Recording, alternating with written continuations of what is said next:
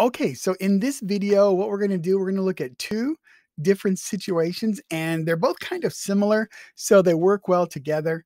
But again, what we're going to be doing is using the method of joints in order to determine the various stresses on the internal members of the truss. Okay, so we begin by thinking about the truss here as just a single object. So it's just a big triangle here. And then what we want to do is try to figure out what are the external forces. And we've got the 300-pound load right there. And let's look at point A. And at point A, it's another roller bearing. See how it looks like a little set of roller skates, which means it's only going to provide a normal force like this. And so if we go up to B, then B is going to have to counteract A. So we'll have a BX here. And then we're going to have here a BY value. All right. And this one's pretty simple. So looking at the horizontal bits, looking at the vertical bits, we can see right away that BY has to be that 300 pounds. Okay. And we see that BX and B and A have to be the same thing. Okay. Now we don't know what A is or BX just yet, but we know they're equal and opposite. Okay. So we got the horizontal forces, the vertical forces. Now let's think about the moments. Okay. So BY and 300 produce a moment couple, which is equal to the magnitude of the force times the distance between them. The distance between them is 4. And so we're going to have 4 times 300. And that's going to be counteracted by the other force couple. Let me get my head out of the way. A and BX. And they're separated by 3. So I'm just going to put here 3A. Okay, and so that tells us, we do the math on that, and that tells us that A is going to have to be 400. And so is BX. Okay, so now we've got all of our externals, and we can move to thinking about what's happening internally. And the first thing that you want to look for are the zero force members. All right, and so you can see here that we've got a continuous two pieces, all right, that come together in a nice straight line. And so that third line on here, this is a zero force member. Whoops, wrong marker. That's a zero force member. So CA is 0. It doesn't do anything to help us with the load that we have right now. Okay. What would a zero force do in practice? Well, if you're using two pieces, DC and CB, it's probably because a really long one was either impractical or too expensive, or something else like that. And so he was like, well, we're going to put these two pieces together. Now, as we're talking about these trusses, we have not dealt with the weight of any of the components. All we're dealing with is what happens to the components based on some applied load. So in reality, if you put two pieces there, they're going to try to sag. Okay. And that is going to affect your structure.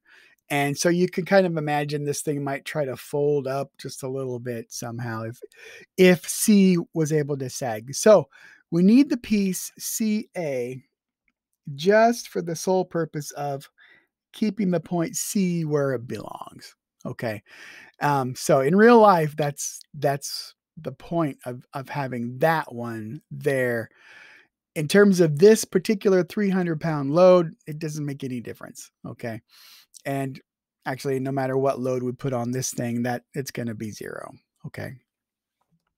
All right, let me get rid of some stuff, clean this up super quick.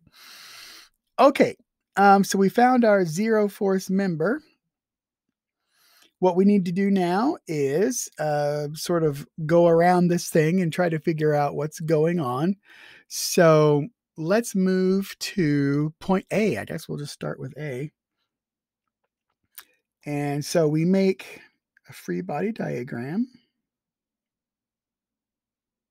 Okay. And I like to label each one because there's going to be a lot. I mean, not in this one, but there could be a lot. So you need whatever you can do to keep things straight, you want to. Here's our actual force A, just like this. And then we know that BA, which is this guy up here, is got to be coming down this way. And we know that AD is got to be coming this way. So what do we learn about that? We learn right away that DA is going to have to be pointed. Whoops. It's going to have to be pointed this way. Here. There's DA. And that's going to have to be equal to A, which we found already to be 400. Okay, that's it. It's done. But let's look at BA now. BA, the vertical one, we've got another one of these situations where if it pulls up, there's nothing to counteract. There's nothing pulling down. If it pushes down, there's nothing to counteract pushing up. And so that what we learned from that is that BA is also equal to 0. Okay. So regarding this particular structure and this 300-pound force, we don't need that component BA. So why do we even have that component? Okay, well, again, it's because in reality, A, where it's on the wall, would have some weight and it would just fall down. If we didn't have CA and we didn't have BA, it would fall. Okay, and then our structure would come apart. So we talk about BA being a zero force member in this case because it doesn't contribute anything that involves this 300-pound external load. All right. Let's move over to D. Okay. All righty. Here we go. Okay, and what I'm going to do is I'm going to go ahead and put in DC, the direction for DC. DC runs this way. Okay. Okay. So if A is to the right, sorry, if A is to the left at point A, then DA is, boy, I'm struggling. Here is DA on that side. At the other end, it's in the opposite direction over there, which means we have to put this guy right there. There's DA, and we know what DA is. So we have no choice. We see that DC is going to go right there. That way we have a component to offset DA. And we could go ahead and work that one out. Okay, we need this angle here. And so let's go back and see what we got here. Oh, I see. Okay, so this across here is 4, and this is a 3. And so that means we've got a 3, 4, 5 triangle right there. Okay, so we say DA is equal to DCX, which is going to be DC onto 4/5. Okay. And then if we work out what that is, what we're going to get is that DC works out to be 500. Okay. Just like that. Because DA we already know is 400. Having worked that out just a second ago. Okay. All right. Now we're going to need Oh, well, we got our 300-pound force. I just forgot to draw that on the diagram. Maybe some of you were like, what are they going to do with 300? Okay. Anyway, there's that, the 300 right there. Okay. I'm trying to decide if I should make a Spartacus joke here or not. Yeah, again, I don't think I will. Okay. There we go. Ooh. Yeah, we're done, really. Okay, we're done because if DC here is 500, then that means this guy is also 500. Okay. So now we've got all our pieces put together. Boom, boom, boom, boom, boom. Okay. All right. So there you go. Again, start by thinking about the thing as a whole. Get your external forces, the applied, the reactive, then move inside. Start with the joint. Just pick one, try to pick a simple one, and move one joint to the next. All right. Now, let's look at one that's pretty similar to it. Okay, which is this guy. And just to give you a little preview, in the last one, there were two pieces that were zero force members, two pieces that didn't really have anything to do with the loading. This one's going to have some of those also. Okay. So let's get after it here. First, we want to start out by just thinking about this thing as a box. It has no internal pieces to it. Figure out what the external forces are. There's that 800-pound force. B, it's a kind of roller bearing, so there's only going to be the upward force there. C, okay, we've got the 200 is our external force. And then we get over to D, and D, we're going to have something this way. So there's our dx and something this way. So we've got a dy on there as well. Okay, so that's all the external forces identified. Now we got to work them out. Okay, so we got a 3-4 kind of thing going on again.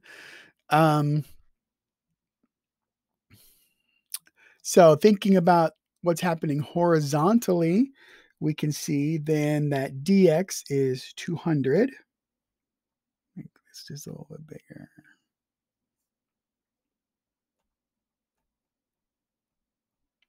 Okay. And then we've got dy is up, b is up. So let me write that down. Dy plus b minus 800 is equal to 0. So there's my vertical forces, right? So I've got two unknowns, dy and b. So I'm going to have to go to another resource, which is the moments. Okay. All right. Dy is one of my unknowns. I could put my pivot anywhere. Let's put the pivot at D, right up here. Okay. So if we sum our moments around D, set that equal to 0. Now I get the 800 is in line with my point D, so there's no moment from that. B, the line of action for B is out 4 feet, so I've got 4B here. And then C is in the line of action. Its line of action goes through D, so no moment from C, no moment from dy, no moment from dx. Look at that, look at that, look at that. B is 0.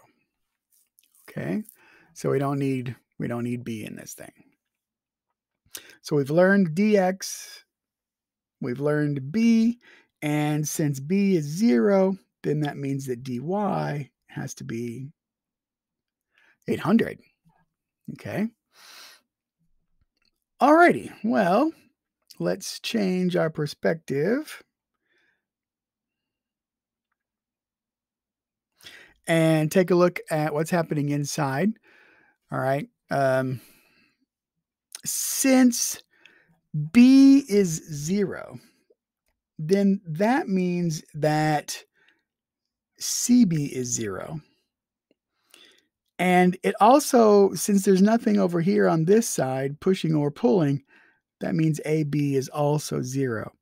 Okay, so all that really matters is that what's left of that triangle. Okay, and again, we in real life we need those other components to help it maintain its shape and stay in its position. But if we were in outer space or something, if we didn't have any gravity to contend with, we wouldn't need those two components there. Okay, let's begin with then A.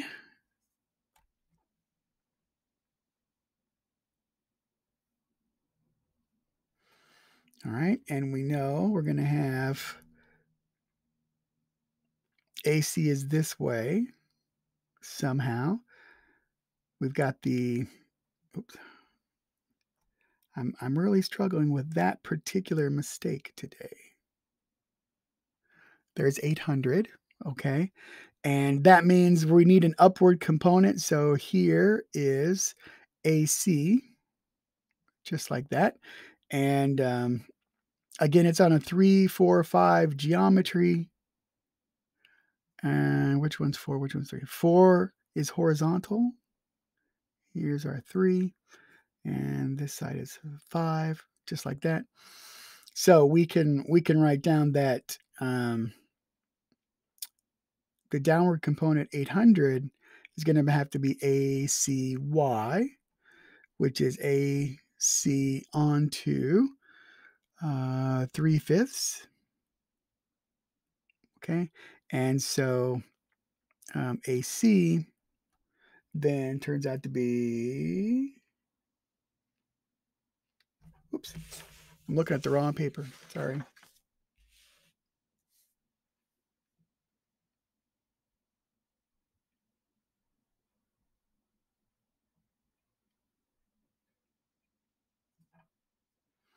Awkward silence. Hang on just a second.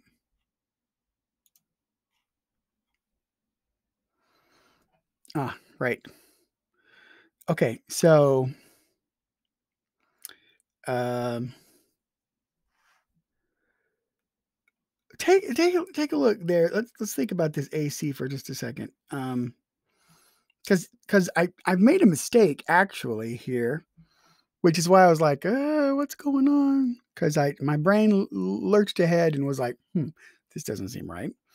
So let me try to let you in on what I'm thinking about. Okay, so AB should go this way, which is here. However, we know that's 0. So if we do have AC, then that means there's no component. I mean, AC has a horizontal component to the right. There is no component to the left, okay, to balance it out. And that actually is going to mean that we can't have AC at all. It's a 0 force member. Okay. And so AD, which is up here, is going to have to be equal to 800. Okay. Just like that. Okay. Now let's take a look at C. Well, with C, we know that the CB doesn't do anything, AC doesn't do anything. And so that means that DC is going to have to be, oh, see, I did it again. C is going to have to be here. Okay, or CD rather. So that's over here like this. And that's going to have to be equal to 200 to make all that work out. Okay, there we go. All right. You're gonna screw up at some point like I did. And but if you're careful with your analysis, um, the ship will right itself. You'll be like, oh shoot, and you can go back and you can fix that, and then you can know, maybe how to avoid it in the future. All righty. So anyway, there you go. So there's two great examples for you.